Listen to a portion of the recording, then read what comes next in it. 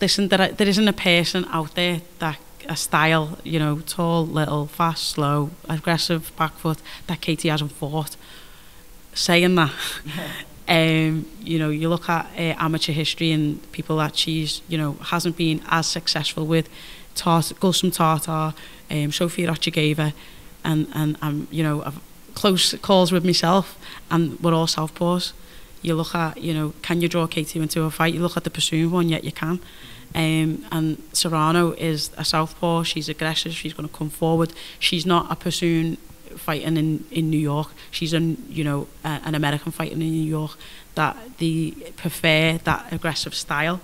She's probably the home fighter.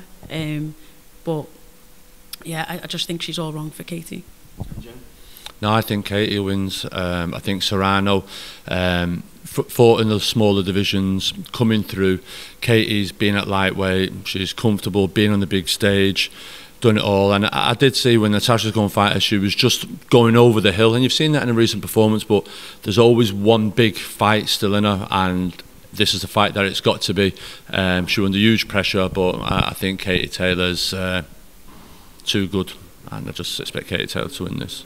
Thank you both for your time.